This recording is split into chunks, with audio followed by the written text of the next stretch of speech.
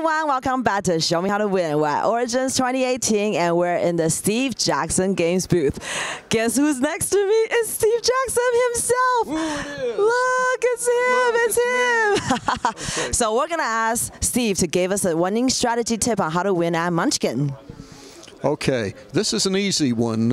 All you have to do is remember that until somebody scary is at level 7 or 8 or something like that, you want to be not necessarily Mr. Nice Guy all the time, but make lots of deals. Cooperate with other people, help them win. They'll help you kill monsters too.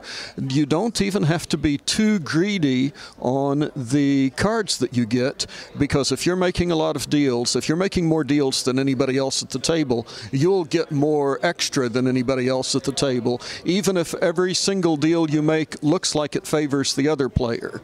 So don't be afraid to underbid someone to help kill the monster. Somebody's going to help kill that monster. It might as well be you, and you might as well get the benefit from it.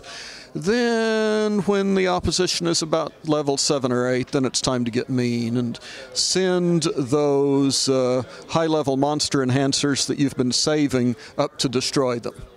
And you should be able to win some more games that way. Okay, so make sure you make deals early, but save those cards to destroy your oppositions when they start to get higher level, right? Right, that's it exactly. Okay, so you heard it from Steve himself, how to win at Munchkins. Thank you. Thank you. Bye. Bye-bye.